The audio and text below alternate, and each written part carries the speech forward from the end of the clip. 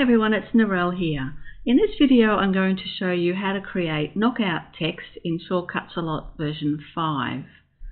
First thing I need to do is go over to the left here and click on the Type tool, and then I'm going to go over to my list of fonts and I'm going to select the font called Impact. So I'll click on that down arrow there and go and select Impact, and then I'm going to click onto the mat and type my first word. So I'm typing the word create, all in uppercase. So then I'm going to go and click on the selection tool, which gives me my selection arrows. I'm holding down the Shift key on my keypad and I'm going to drag this bottom right handle and just make my text a bit larger. Now if you want to change the spacing in between your letters, there's a couple of ways that you can do that. So the first way is to go over to this screen here.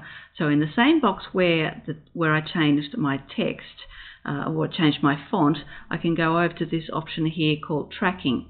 And if I click on the down arrow on that, it's going to change the spacing in between my letters. Now it changes the spacing between all of the letters, and I don't actually want that, so I'm going to put that back to 100%, and then I'm going to go up to the Object menu and I'm going to select Ungroup. And now I have 6 individual letters that I can change the spacing, or I can move individually. So I'm going to just quickly move some of these a little bit closer. You don't have to do this step, obviously. If you're happy with the way that the text looks when you type it, by all means you just leave that. Now, but regardless of whether you are changing the spacing on this text or not, you still need to do this next step, which is path union, and that's going to basically weld our letters, and that holds those letters in place, and it will export them as a single layer instead of as 6 individual layers. So I'm going to select all of those letters there. I'm going to go up to the Path menu and I'm going to select Union. So that's that first word done. So now I'll go and create the rest of my text. So again, I go to the Type tool, go over and select my font. Now this time I'm going to be selecting a font called I Love Glitter. So it happens to be just above Impact. So I'll click on that one. Now I Love Glitter is a really cool font because it has some extra characters and swooshes and things like that that you can use, but you don't need to use a character map to do that. You just use those extra characters by certain keys on your keypad. So I'll show you how to do that. So the first key that I'm going to do is the open square bracket. So I'm going to click on my mat, I'll press the open square bracket, and that gives me this swoosh. So now I'm going to type my next my next word. So I'm turning my caps lock off because I want it all in lowercase. I'm typing something, and then I put a space there, so I'll get rid of that. So I've got something. Now I want an open heart in between these two. So I Love Glitter has 2 types of hearts. You have an open heart and a closed heart. So to get the open heart, we're going to go Shift _ and then I'm going to type my next word, which is the word beautiful, and then I'm going to do the closing square bracket, and that gives me my closing swoosh. So that's my text there done. Now, like I did for the word create, I'm going to select all of this text. I'm going to click on my selection tool, and I'm going to just resize that roughly. I'll finish the resizing a little bit later, but I'm just going to hold down the Shift key and just resize that, and then I'm going to go up to the Path menu and select Union. So both of my words, or both of my bits of text, have now been welded.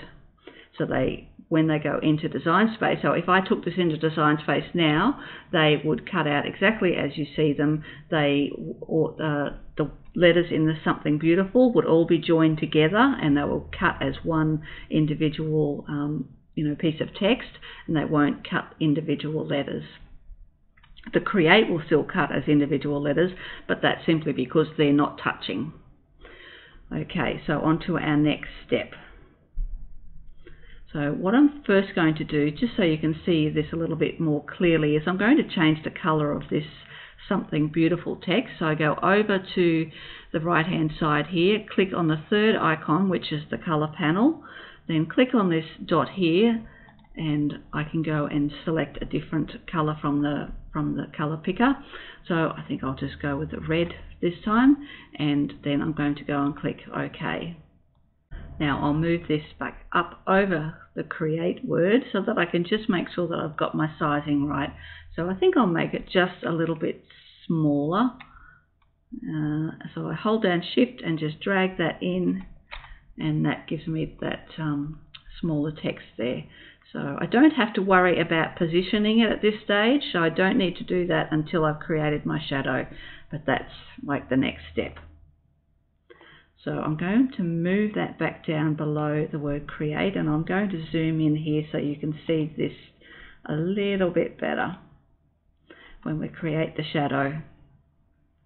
So I've got that something beautiful selected.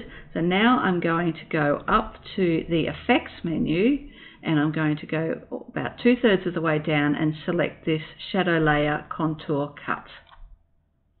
So that has created a shadow for me, and you can see just inside there, you can see my original text.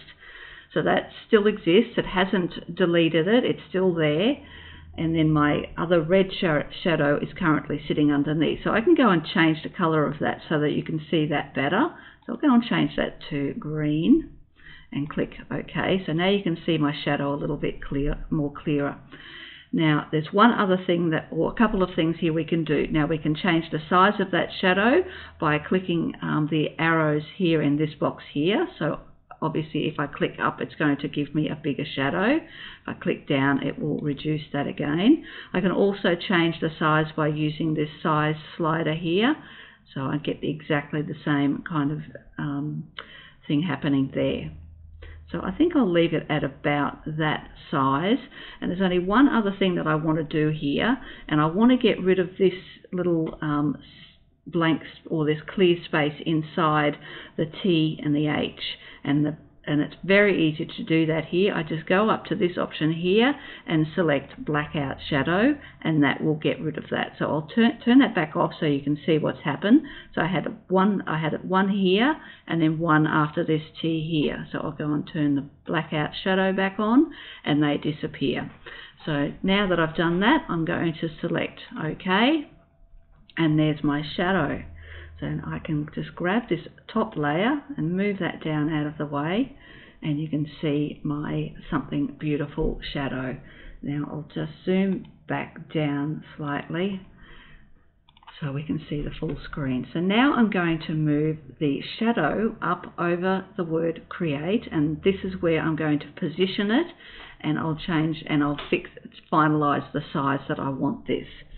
Now at the moment it's gone to the back, it's gone behind create, so a very easy way to move that is to go down to your layers panel over here on the bottom right, click down on that layer, and at the moment it's highlighted, it's the shadow layer, and I'm just going to click down on that and then just drag it up and move it up over the word union, and that word union is my other text here.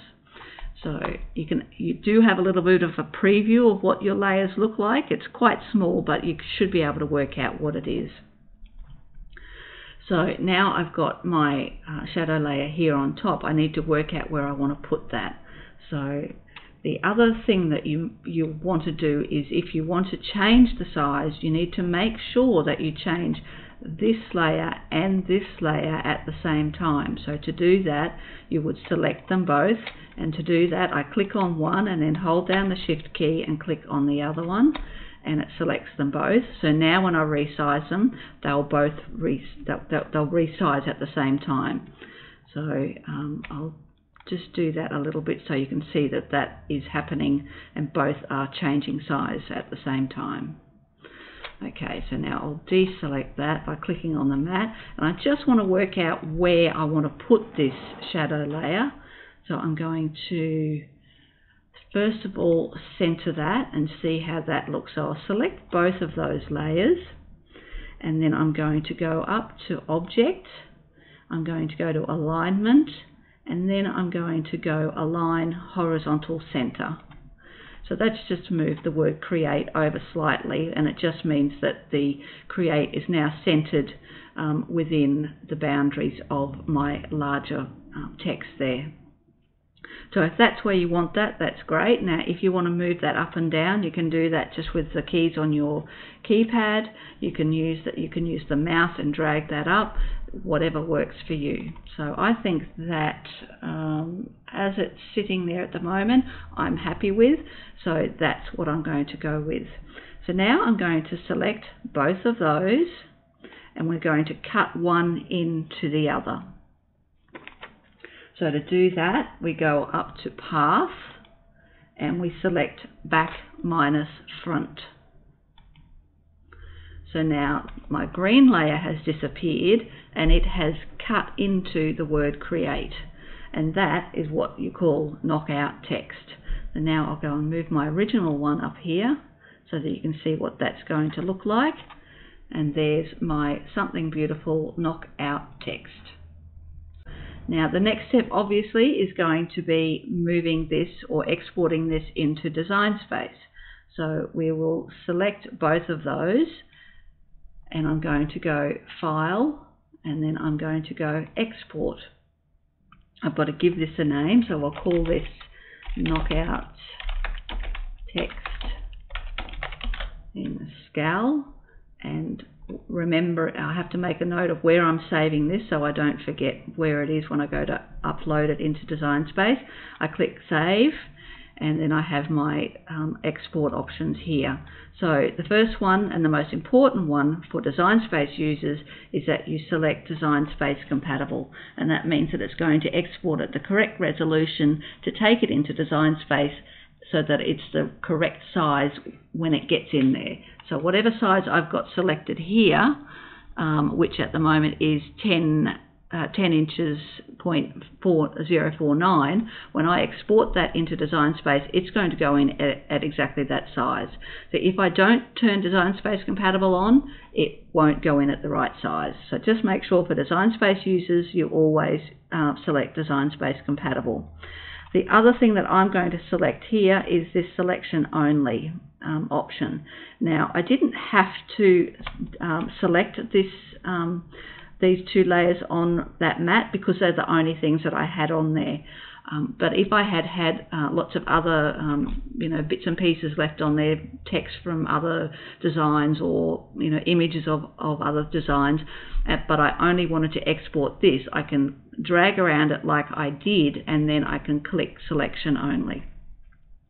So that's what I'm going to do there. So I'm going to click OK, and now it's saved it as an SVG. You don't get a pop-up to say that it's saved as an SVG, but it has. And now you're ready to go and move that into Design Space. So I'll go over to Design Space. I'm going to click the Upload button, and then I'm going to click Upload Image, then Browse, and I'm going to go and find the file that I just created, which was this one here. So I'll click on that, and that will bring that into the upload screen here. So I don't need to do anything else to this. You can see the blue and white checkered background. That means it's transparent, so I don't have to clean it up at all. So all I need to do now is go to the bottom right here and click Save.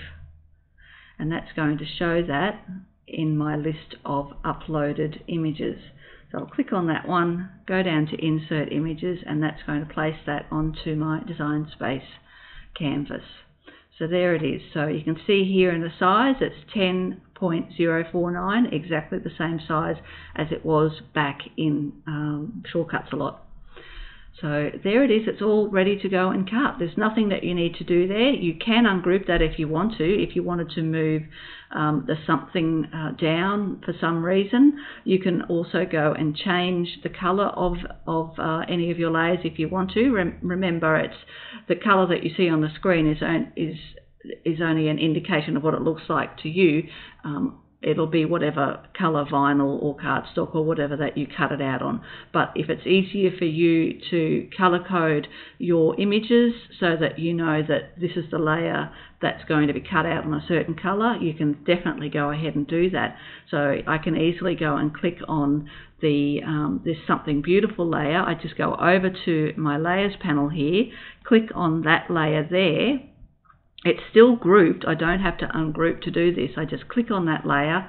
Now go over to where the line type function is now. So I click on here, and right beside that is the little color dot. So I click on that, and then I can go and select whatever color I want there. So I'll just change that to yellow, and then click off there, and now my Something Beautiful layer is yellow.